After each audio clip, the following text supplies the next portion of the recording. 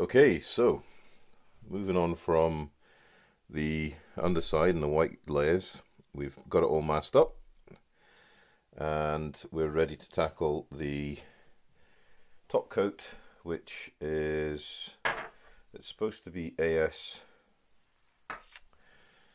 it's calling out for AS-16, which I don't have, but an equivalent to that is Tamiya's XF-90, which I do have, so we're going to use that. Now, as I said in the last video, I'm going to use the trigger airbrush to paint the top coats on the airframe. So I'm just thinning the paint a little so we can use it straight from the bottle.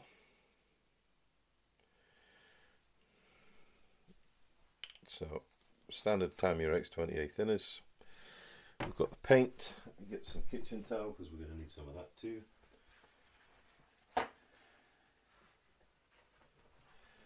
And we are using the Gaahleri 68 trigger brush. Now, I did say it was fitted with the 0.50 needle and nozzle, and we're going to fit the 0.38 needle nozzle because we want some fine control. Very, very easy to change the needle nozzle. So take the end off the airbrush, retrieve the needle, crown cap comes off. You have to excuse my gloves, they're wet, covered in white paint from last night. And the air cap comes off.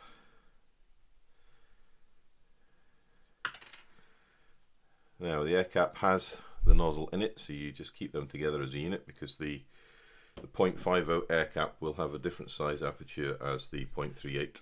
So Gaahleri give you a combined set. So here's the 0.38 air cap. Nice bit of packing foam in there. And it's always good practice to mount the air cap and nozzle before you put the needle in the airbrush. That way you avoid bending or straining or just generally damaging the airbrush. So that goes on, and a reasonably firm twist. Make sure it's well seated. Crown cap back on, just so we protect the needle as we put it through. Now, I did thoroughly clean this airbrush last night, so it is okay to put away. Big mistake if you don't, because you'll end up with a very dried paint in your air cap and nozzle, which means it might not work properly for next time. Needle out the needle container, take the cover off. Needle's not as polished as the 98D, so it'll be interesting to see how the paint flows off this. Last night, if you saw in the video, I had no problems whatsoever with paint flow on the using the 98D, putting down the white color. But anyway, needle goes in, just firmly put it in. You don't need to push it hard, just slide it in gently until it seats. You'll feel when it's seated, and tighten up the needle retaining screw and rear on the end of the airbrush, and that is us good to go. 0.50 needle, get the cover on it, because you want to look after this stuff. If you look after your stuff will look after you. And back in the box with the rest of the kit. So that's how easy it is to change your airbrush from a 0.50 to a 0.38. Very, very simple, and so much easier now. Gaahleri have got a self-centering nozzle in the air cap, leaps and bounds ahead of any Iwato airbrush that you need to use a spanner to change the nozzle on. With such fine thread, they can easily damage. Excellent. Right, give me 2 moments to get the compressor fired up, and we'll get the airbrush loaded up with paint, and we will look at getting going on putting down the top coat. Okay, so airbrush is ready. We've got air. Now what I always like to do is we'll just put in a small drop of X-28 in this, just to make sure that we don't get raw paint down the nozzle. And then we'll load up with colour, and it has been stirred and thoroughly shaken, and I still managed to spill it everywhere. Hey ho, why change a habit of a lifetime? Make sure if you do spill, you clean off the airbrush. Not only does it keep it neat and tidy, but it will avoid dropping paint on your model as you spray. Right, once you've done that, we can take the little rubber cover we got and slip that over, and gently, with a bit of backflow, that will mix the thinner and paint that's at the end of the nozzle. And then we'll put the lid over it to avoid any other spills. Now it's very important, you'll see there's a hole in the top of the lid. That needs to be kept clear at all times, because as you spray, there'll be a vacuum formed drawing the paint out of the colour cup down through the nozzle, and if your hole's blocked up, then that can't form the vacuum and you'll not get any paint flow. So let's get the model. Now, much like last night, we're going to go for a primary coat of marbling, and then we will look to lay down a unifying coat on the top. The beauty with Tamiya kits is you've got fantastic panel line detail, and it gives you a great canvas to paint. So there we go. Starting as before, we're looking to put down our little squiggles as random as you can. Stay within the panel lines. And as with last night, I think we've got the paint mix just right for this airbrush. We have beautiful flow, and with the trigger we've got excellent control. Now I've seen a few folks saying they don't really like the feel of the trigger airbrush because it's something they're not used to, but I honestly think trigger airbrushes definitely have a place within the hobby marketplace. And not only is it for good control, but for anyone that's got maybe some health problems with arthritis or joint problems, I think trigger airbrushes will be far easier for them to use than a standard top trigger airbrush where you push down and pull back for paint. So although this is a dual action airbrush, you only have one action on the trigger, i.e. you pull back. First stage pull, you get air. Second stage pull, you're going to start getting paint delivery. And with a bit of practice, for anyone that's not used to this type of airbrush, you'll soon get used to it. Now I've had a lot of trigger airbrushes in my time, and to be fair, I haven't used them to the fullest of their extent. I have the Pro Comboy trigger airbrush, which I use. It's got a fan cap, so I use it for large area painting, and that's all. It has the 5mm needle nozzle, so it's it puts down a lot of paint. And this will be the most accurized airbrush I now have for doing detail work. And to say that I'm happy with it, it is an understatement. I think this is actually performing very, very well. So we've got the same level of control as we did with the 98, and it's a very comfortable position in the hand, and just by changing the attitude of the aircraft to match the attitude of the airbrush in your hand, it's a very intuitive painting system. I've got very good visibility, so I can see where the paint's going down, and as you can see, we are getting some very, very, very fine line details for our marble coat. Sky Grey is a nice light grey colour, XF19, so it works well for the marbling technique that we're using.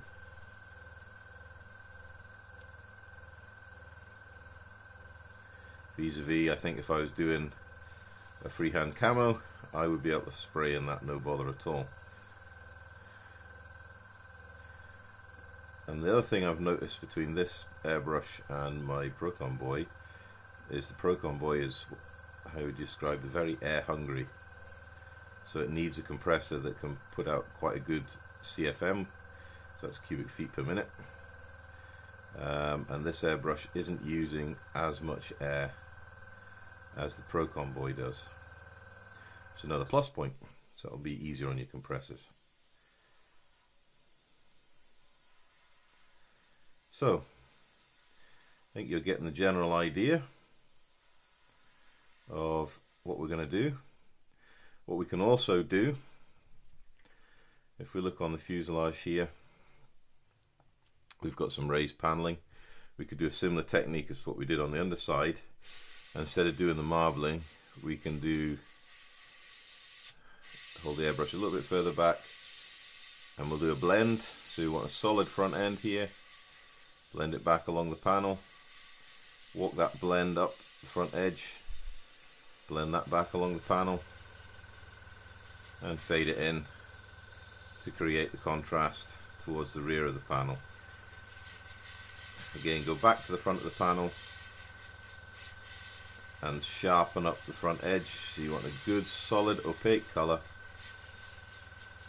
and then we've left the back of the panel darker, and we can do that here on this lower section, and that gives us a little variety in our paint finish. And to be fair, you're probably not going to see this when you finish, because this is where the exhaust streams come, and they're very, very heavily exhaust stains, these aircraft, but it's just a different way of painting in panel colours. We can maybe do that on the air brake as well, to give you different tonal variations and give you a bit of interest in the model. Now, when you come in to paint on masked areas, you want to make sure you're at 90 degrees to the mask to avoid any paint bleed going under the mask. And you can just spray a mist coat over, and you want to be spraying over the tape and the aircraft itself. If you need to take the airbrush back a little and add a broader spray line, you can, and that will blend in nicely your camo color.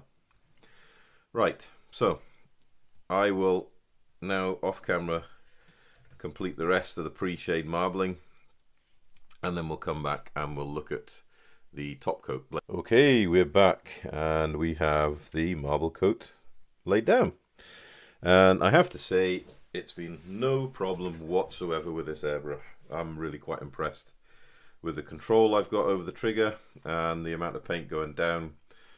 So we've got all the different bits of tonal variation in there. All the panels are individually picked out, and then that should give us, when we lay down the top coat now, a nice bit of tonal variation. So we'll go back to the wing we started with first. Start the wing root, and we want the airbrush a bit further back, 3-4 inches away, 100mm from the surface of the model, and we want to be putting more paint down but in a lighter coat. Walk it back and forth over the wing, and it's a beautiful thin layer of paint going down, and we'll build up the opacity of the paint so we can retain the pre-shading underneath. We'll go longitudinally over the wing.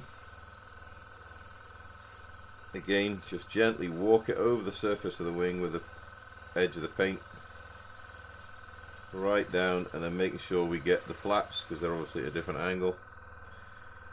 And when we're happy with the layer of opacity, make sure that we retain some of the pre-shading underneath. We stop. I think this needs one more pass. If you want, you can pick out panels individually if you want to highlight them.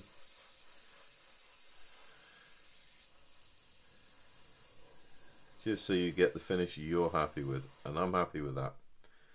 A little bit of tonal variation in there. Overall, a nice block color. So let's move on to the other wing. Get the wings done first, and I always like to start in the root of the wing, just so we can try and avoid any vortices that cause uneven paint drying, and you get that sort of coarse paint finish in there.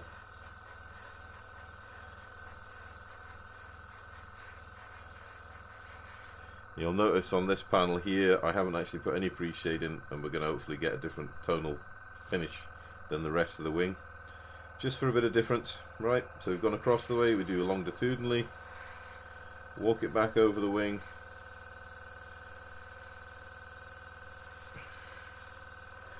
making sure to cover the flaps, and then back across the way. Nice coverage.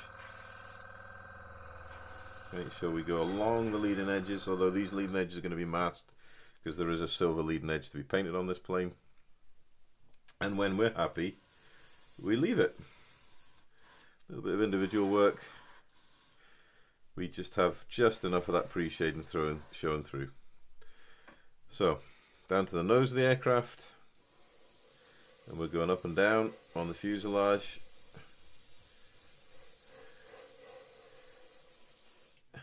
And then over the top.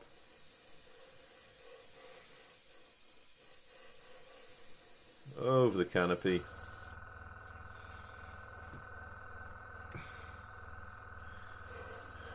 Other side. Same again, up and down.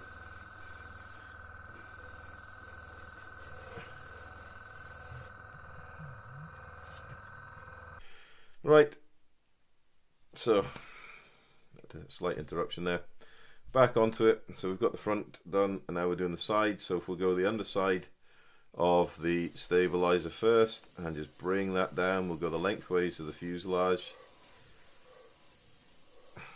to start with, just so we get the masking strip evenly covered, and then we'll go back to the up and down motion, laying down a very fine thin paint layer, gently building up that opacity.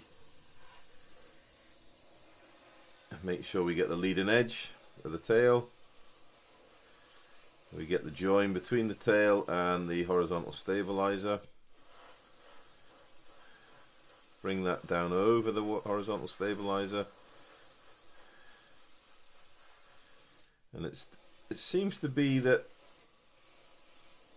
2 passes pretty much gives us the opacity we are looking for, whilst leaving just a little bit of pre-shading in there to break up that sort of monolithic finish of the aircraft. So back again, go under the tail, go along the masked finish and get up under that joint there. So we want to get good paint coverage, and then we'll start walking it down the fuselage sides.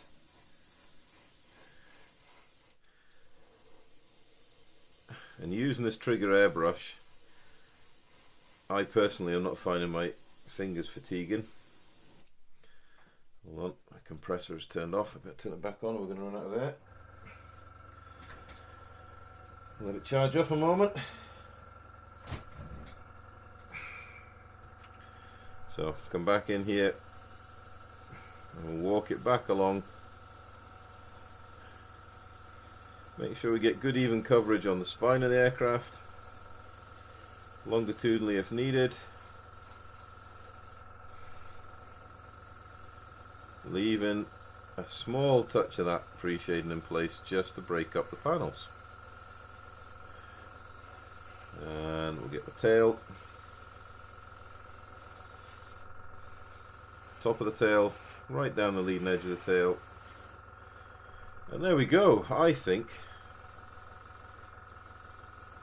I'm happy with that. Make sure we just touch in here along the masking so we do have a good solid paint finish at the end. And there we go. One painted aircraft in not too long of a paint session. Just make sure we get the canopy in. All angles.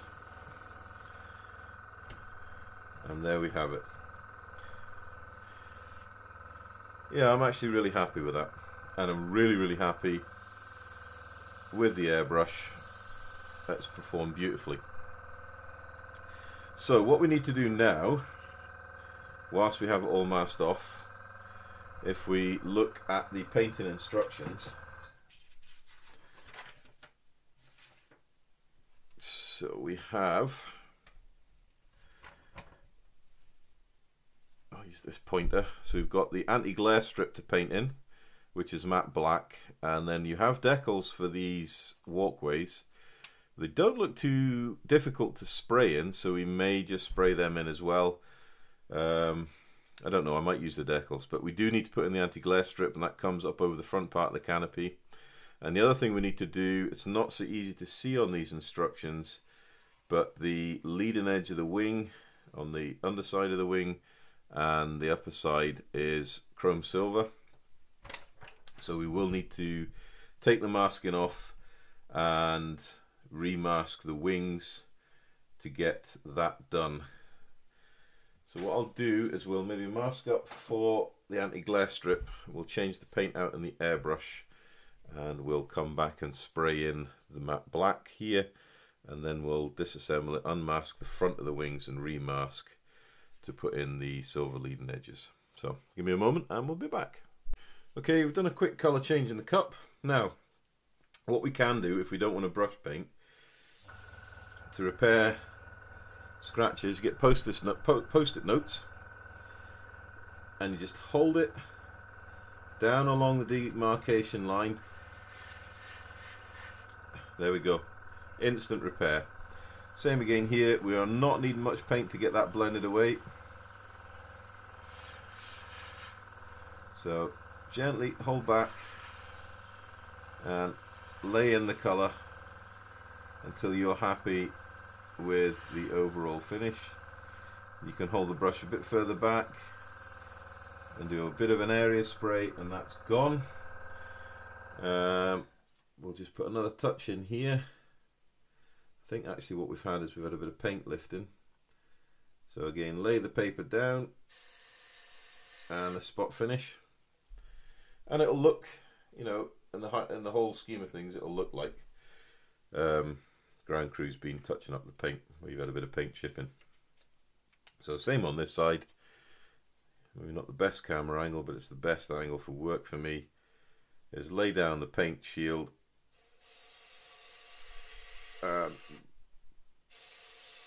blow in the demarcation. Gone a little bit over on the black, I'll just touch that in with a brush. And there we have it. Now, the last thing I need to do is lay down, because this is very flat finish. We've got to do quite a bit of masking on the leading edges for the silver leading edges, and we've also got a decal. And I want something just to seal this paint. Is I'm going to give it a gloss coat. We've got Tamiya's X22, get that in frame, X22 clear we're going to lay down. So I'm just going to finish touching that in, and then we will get the gloss coat down. Right, so we've fixed the anti-glare shield, and we are now ready for our gloss coat. So you've probably all seen this before, but we'll just see how it goes down with this brush. So walking down the spine of the fuselage, you want a nice even wet coat down the side.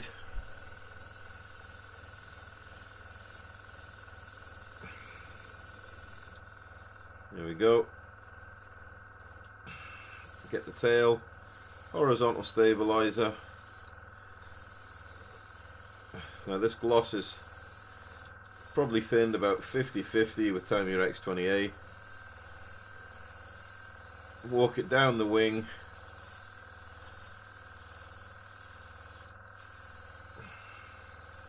Make sure every area has had an even coat. Don't flood it. You don't want any runs. You just want a nice even coat. And then obviously as we lose out of areas to hold, we need to be a bit more careful. Alright, down the side here.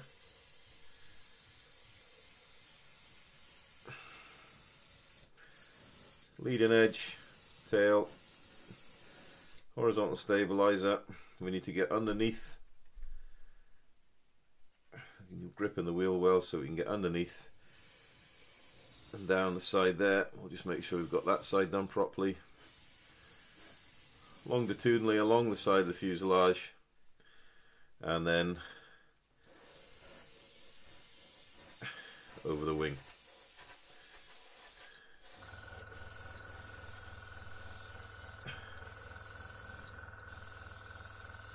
We dust over the top and we're done. Right, I need to get this dry before we think about demasking, and I'm probably going to get it dried with a hairdryer, but I'll do that, and then I'll get masked up for the leading edge silver edge, and we'll come back and lay that in. Okay, we're back, and we're fully masked up, so we've got to put a silver leading edge on the horizontal stabilizers and on the wing. So following a combination of the instructions and the picture of the built kit by Tamiya, we've got this laid out. 6mm Tamiya tape to mark it out, and then to do the bulk of the masking, what I use, and I highly recommend if you can get it, I think you can get it on Amazon, is a tape called Tessa tape. It's a high grade painter and decorators tape for edging work, and it's the closest thing I've found to actual Tamiya tape. It's got the same level of adhesion without being too strong to pull paint off, and it's really, really cheap. You can get it in this size, and you can get it in a really, really thick size for larger masking projects. So if you can find it, highly recommend it. Anyway, back to painting. We've got Tamiya's XF-16, so that's flat aluminium. And that'll be a direct replacement to the AS-12, I think they call that in the instructions. So I'm just going to get my gloves back on now that I've finished masking. And we are at the same pressure. The paint is thinned, it's stirred and thinned. We're not actually going to need very much paint at all.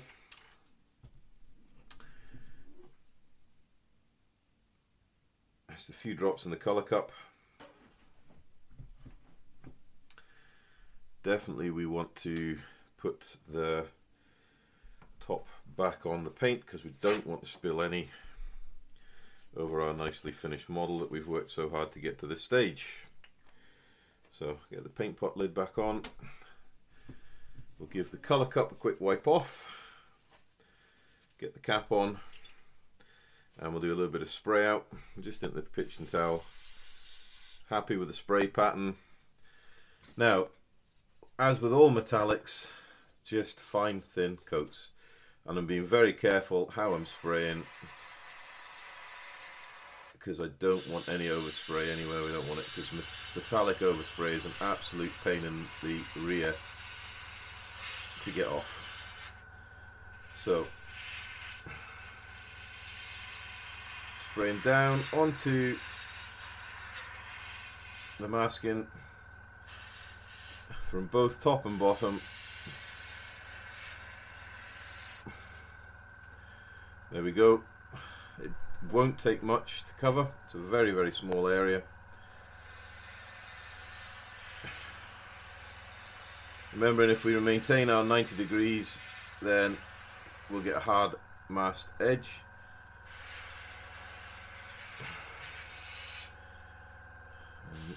That direction there. And it's laying down beautifully. Right, tail planes. I should have moved this paper out of the way because the tape is sticking to it. So same again.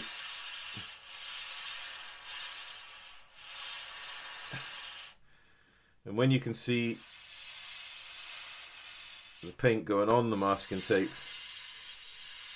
you know it has covered the model.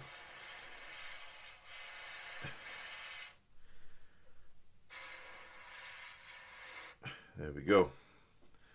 One quick blow in over the leading edges.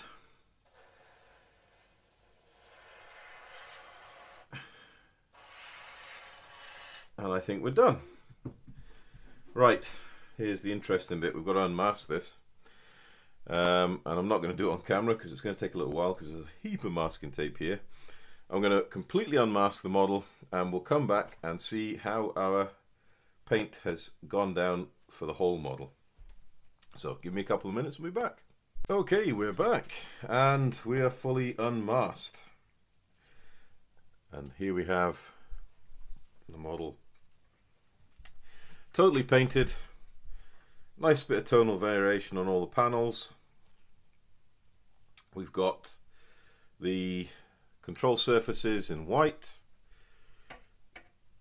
Masking's come out very well. Nice demarcation lines. We flip it over. We've got a lovely tonally varied underside. And we've also got our silver leading edges. You can see them reflecting, done beautifully. Let me just stop the compressor a moment. So, Gaahleri airbrushes. Well, there we go. I'll get the two airbrushes. So you've seen in the first installment the underside's been painted with the 98D, and then you've seen me swap out the 0.5mm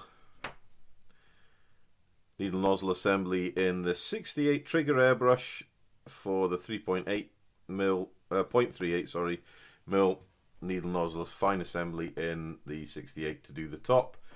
And I think as can be seen, they both work fantastically well. We've had no paint stoppages, dried tips or anything like that. The level of detailing we've managed to put in is really nice. The control with both airbrushes has been fantastic. And for a first use, oh, excuse me, minor incident here. And for a first use, I am thoroughly impressed. I have to say, Chinese airbrushes have got a bit of a reputation, but these airbrushes are completely head and shoulders above the bulk of airbrushes coming out of China at the moment. The engineering is very, very good, and that shows in the level of paint finish I've been able to achieve. Now, I'm no high-end painter, but I've developed my skills over many, many years.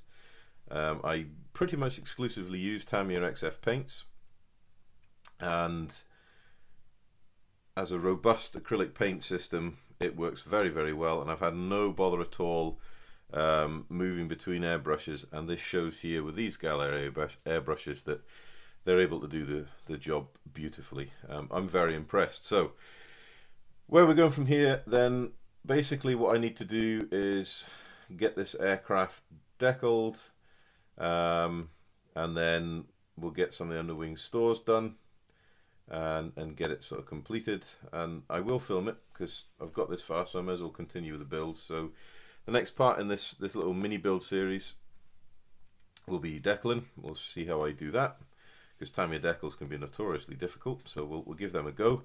I am planning on doing this paint scheme here, which is the CVA 14 VA 52 Night Riders, and that's April 1964 USS Ticonderoga. So that's the scheme I'm doing. I'm not doing the usual one with the Hornet, as everyone does that. I quite like this.